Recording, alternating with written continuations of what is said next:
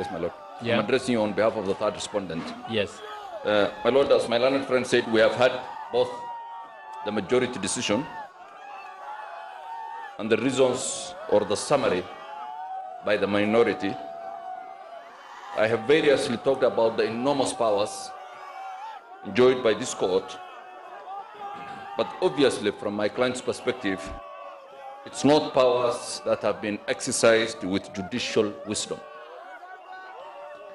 My lord, as we wait for your reasoned judgment, my client, who has won this election by a majority of 1.4 million, wants to see in your judgment how the irregularities you have alleged to have affected the result will obliterate that 1.4 million.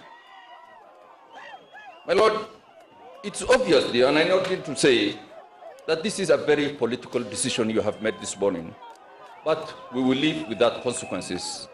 And as you have ordered, we will wait for the date, the first